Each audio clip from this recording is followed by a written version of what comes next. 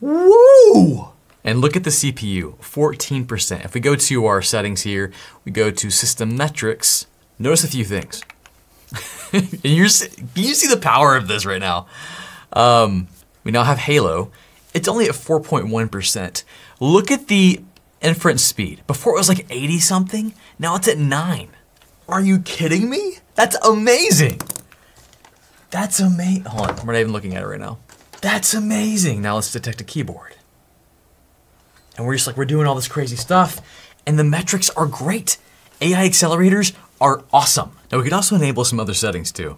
If I go to settings, and I go to enrichments, I love that word. We can do things like semantic search. We can search for objects that are being detected. We can choose what model to run, small or large. We can do face recognition, license plate, bird.